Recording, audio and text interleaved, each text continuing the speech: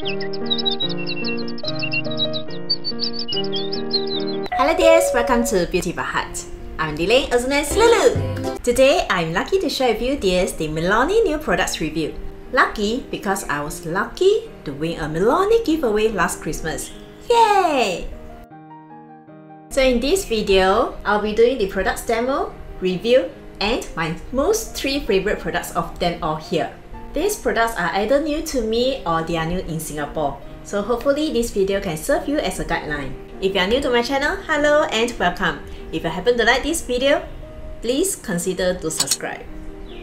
And for all of you dears who are watching my video right now, thank you so much for watching. It's my blessing to have you dears here. And now, let's get started!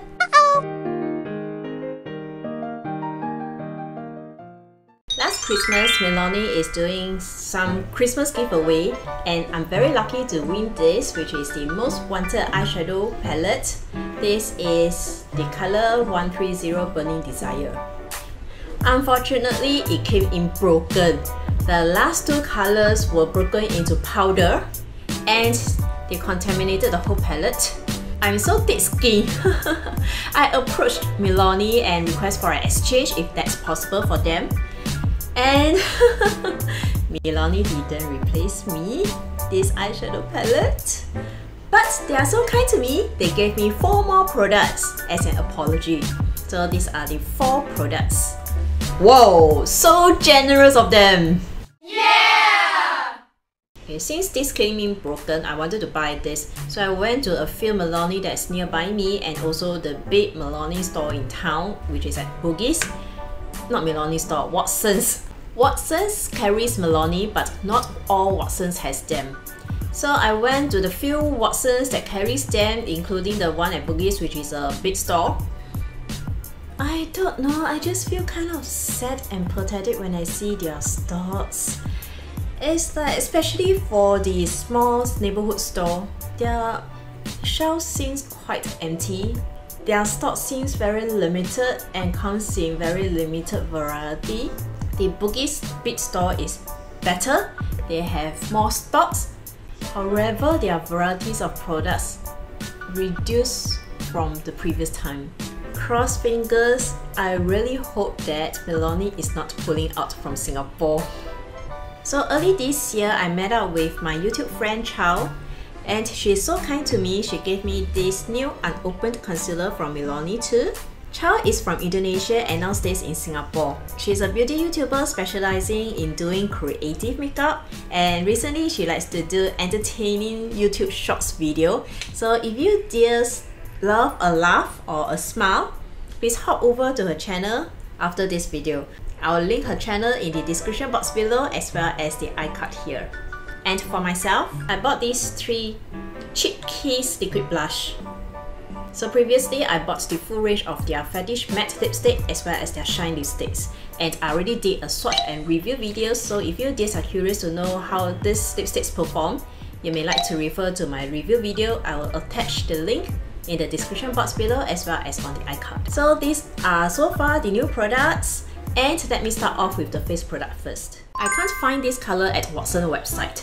This was given to me by my friend Chow. Chow gave me 2 colors to choose from. I chose this lighter color, which is light nude, and apply on my under eye area. So this is the typical area where I will apply concealer and on my random pimples. It comes in this kind of flat doe-foot applicator. I just apply 3 dots on my under eye and blend this with a sponge blender. The concealer texture is thick and creamy, easy to blend out with the sponge blender. It offers full coverage and is long-lasting. This concealer is indeed full coverage and the texture is thick. So much so that my under eye area appears more lumpy than usual. My under eye area is dry, with lumps and textured, and this is mature, and I also have lines over here. Even when I apply this Smashbox Hydrating Under Eye Primer before the concealer, my under eye still appears lumpy with lines. This concealer is not designed for my skin. Based on my experience, this concealer is not great for dry skin or with textured mature skin. So great coverage, not for me. Milani is well known for their pretty rose blusher. So they gave me this color Blossom Time, which is a rosy color in setting formula. Many years ago, way before Milani comes to Singapore, I already bought their Tea Rose. This is more of a pinky rosy color in matte formula. And because this is so pretty, just look at the floral prints. I try not to use it because I don't want to ruin the patterns here. But whenever I use this, the blusher still seems so new, so untouched, and the rose petals prints is still here. I would say it got hardened along the years because yeah, this has already been with me for years. The single blusher comes in 17 grams. I think it's too huge as a blusher. I can never hit pan on a blusher. And after a while, I think 2 years ago, I bought this mini trail and comes with these 3 mini blushes, and these blushes are so pretty. Pretty colors as well as the packaging. I also did a swatch and review of this palette as well as some other Milani products years ago, and if you are interested, I will just link it over here on the screen as well as in the description box below. So this Blossom Time comes with a rosy coral color with a soft gold glow.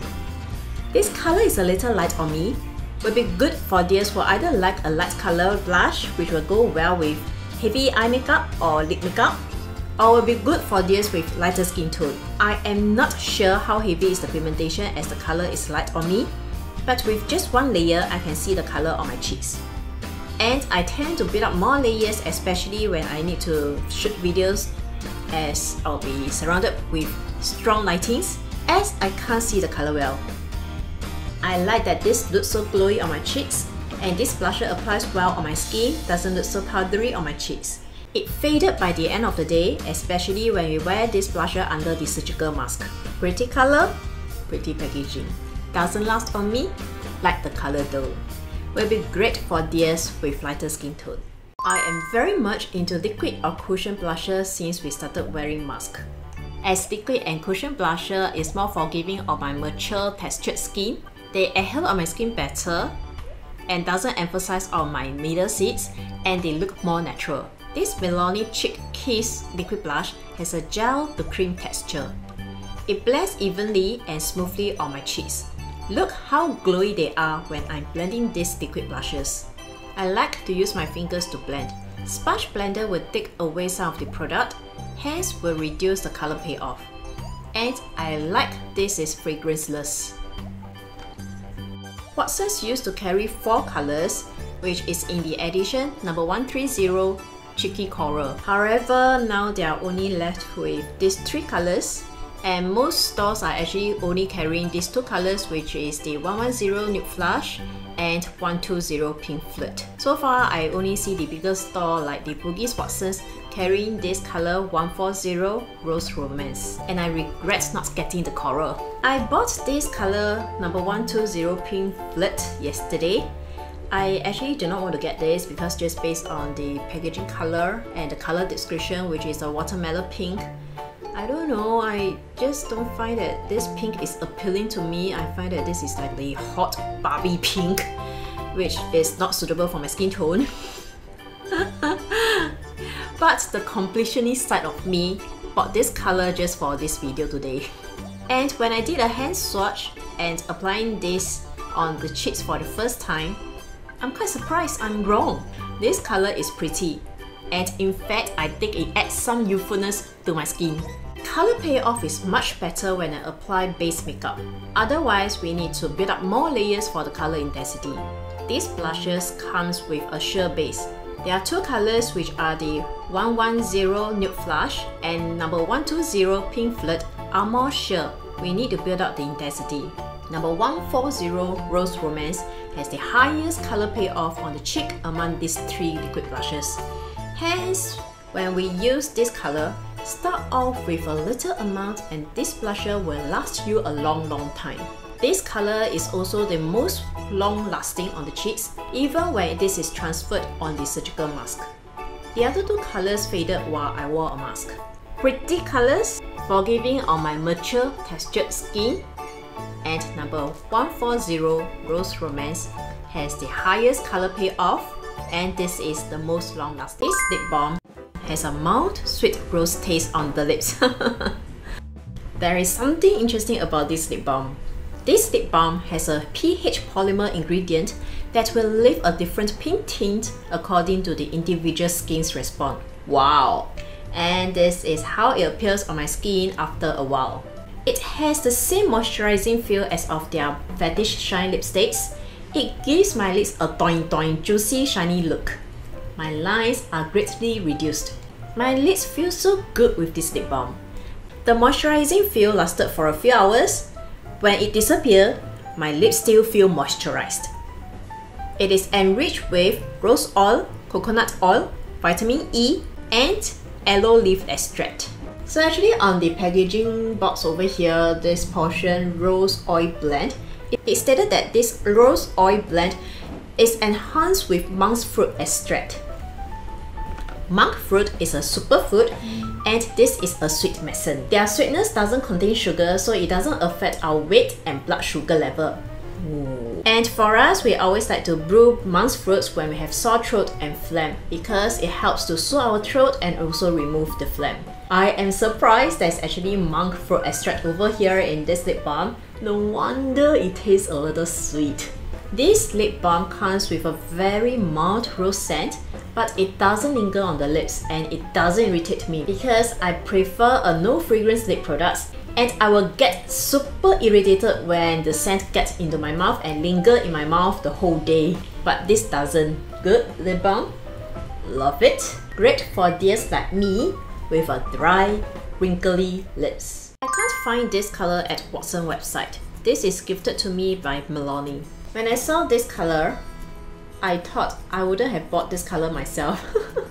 But now that I have this color, I won't use this alone on my lips, except for doing demo purpose.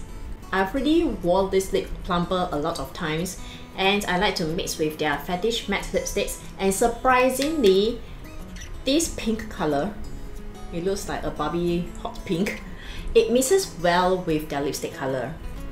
And this is the combination. I have it on my lips right now. I always like to use a gloss over a lipstick. This Keep It Full Nourishing Lip Plumper has a mild, vanilla-y, minty scent. It has tiny glitters in it. This lip plumper doesn't stink my lips. My lips actually feel that this is a normal lip gloss with a slightly thicker texture when I apply them on the lips. Initially, I don't find that my lips is thicker, but now that I'm surrounded with cameras and lightings, I realize my lips are fuller. I am not used to this and finds it weird, and I find that this is out of my facial proportion. But it really shows that this lip plumper works. The lip plumper is not sticky or has the suffocating feel on my lips. From the Watson Singapore website, I can see that there are 2 or 3 more colors, some with sparkles, some without. So if there's any color that suits you and you like to have a fuller lips look, you may want to consider this. I will not talk about this eyeshadow palette because it came in broken. This is the most wanted eyeshadow palette, and this color is the 130 Burning Rose. This is basically a coral color. And last year, this palette is actually on my wish list, but I didn't buy it. So can you just imagine how happy I was when I found out that Milani is giving this palette for the giveaway, and how excited I was when I won this eyeshadow palette? Alas, it came in broken. It comes with no protective layers like the bubble wraps, etc. And the last 2 colors over here got shattered into powder. There's 2 colors. And it contaminates the whole palette. I still have a little powder here left, but it's basically good as nothing. After clearing up, I only left with 4 colors. Wanted to buy this, but there is no stock. So I haven't used this eyeshadow palette at all. This is gifted to me by Milani. This Gilded Gold eyeshadow palette is a gold neutral with a pop of green color story. It is more of the autumn color scheme. When I first saw this palette, look at the color stories, I immediately reminded of my Subculture palette from ABH. But just by the visual comparison, you can see that actually these two palettes looks quite different.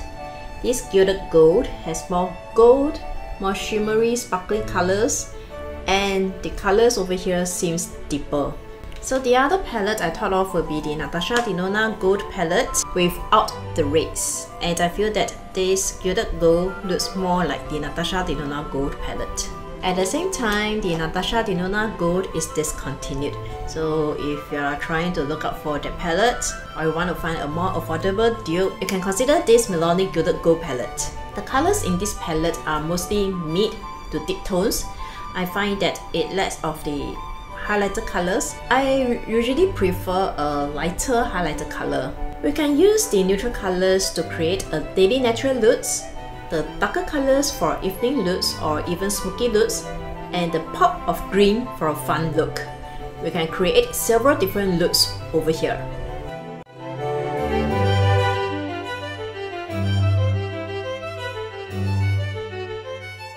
This first column is great to create natural looks.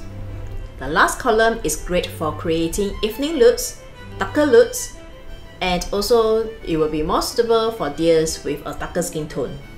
This is a 15 pans eyeshadow palette. It has 5 matte color over here, and the rest 10 are the shimmery colors. Both the mattes and the shimmery colors are smooth, pigmented, finely milled, goes on and blends out smoothly. Some shimmers contains tiny little specks of sparkles. I will just share briefly with you dears my experience with the individual colors over here.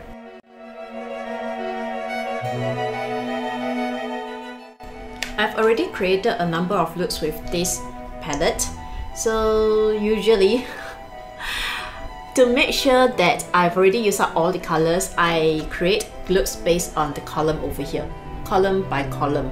So let me start off with this first color, which is Awesome. This is a shimmery light gold color. And Rose Nuggets, this is a shimmery with sparkle colors. It's my most favorite colors here. It has sparkles in it, but on the eyes it's not so sparkling. And this is Matte, which is very smooth.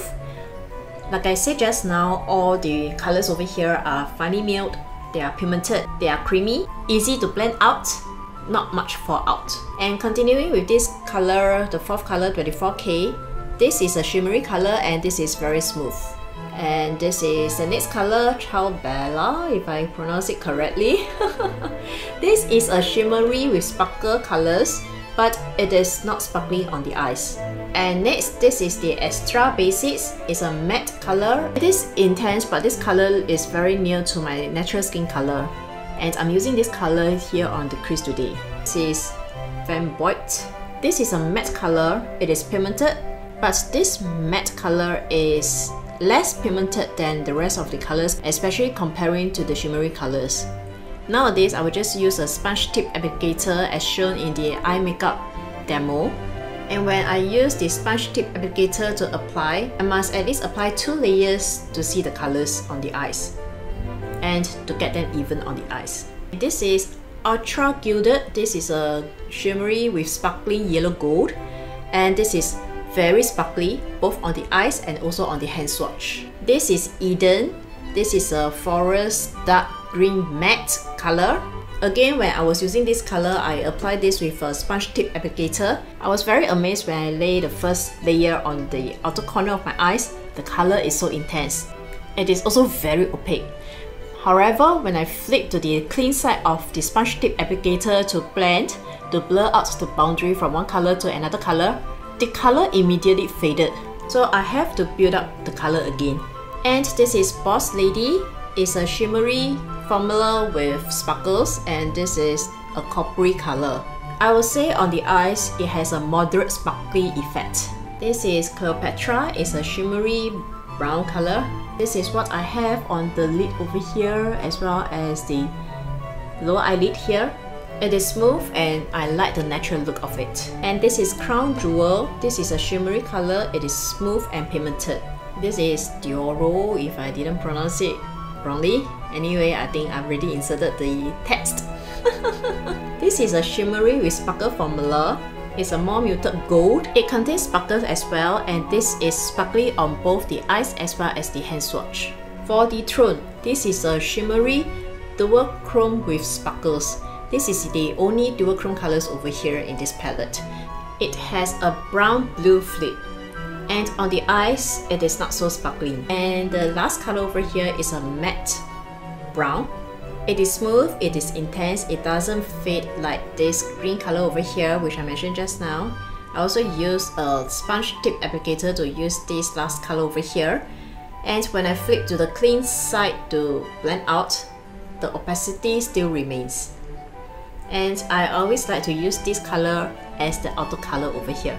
And I'm using this color over here now. For the longevity, I created several looks with it, and I've taken photos and videos about it from the start time to the end time and see will it last me on for the whole day. So these are some of the looks and the recordings. So basically, as you probably can see, they have good longevity on my eyes. Sometimes some eyeshadow palettes fix on my eyelid fast, but I would say this Milani Gilded Gold palette last on me and they are good. Overall, I really enjoy all the products I've used over here except for this Milani Most Wanted eyeshadow palette which came in broken, and I haven't used this at all. And these are the 3 Milani products that I reach out for more frequently than the rest, and it's also my most favorite among the rest. And if you are a Milani lover, or you have similar makeup preference as me or similar skin condition as me, you may like to consider these 3 makeup products from Milani. Firstly will be their Chip Kiss Liquid Blusher, followed by their Rose Lip Balm, and this Gilded Gold eyeshadow palette.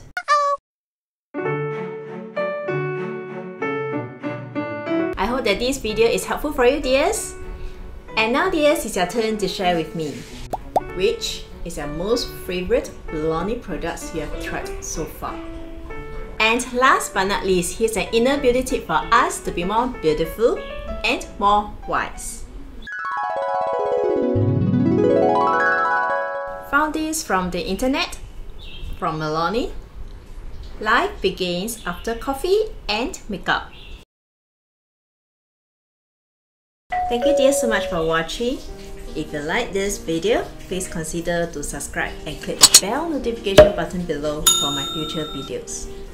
I love to do makeup products review and beauty related videos, so if this is your cup of tea, please join in my YouTube family. And yes, if you'd like to connect with me more, please visit me at my Instagram and Facebook platform. Over there, I'll be posting more of a lifestyle post. The address will be over here on the screen. May you, dears, have a peaceful, blissful and joyful week ahead. See you next time. Bye! And before I go, please check out these 2 videos over here. Thank you!